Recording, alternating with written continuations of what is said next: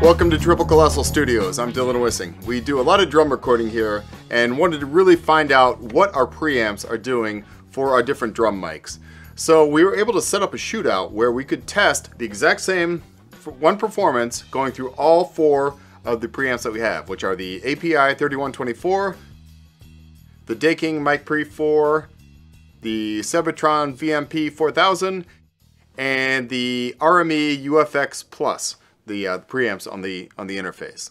We wanted to have 4 mics around the drum so we could fill up each preamp with 4 channels of drums. We set up stereo pairs of each mic as close as we could possibly get them to each other without touching, so that essentially each microphone is getting just about the same picture of the drum set. Overhead we have AKG C414s XLS.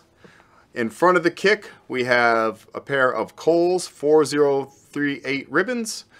On the snare drum, we have the good old SM57 from Shure.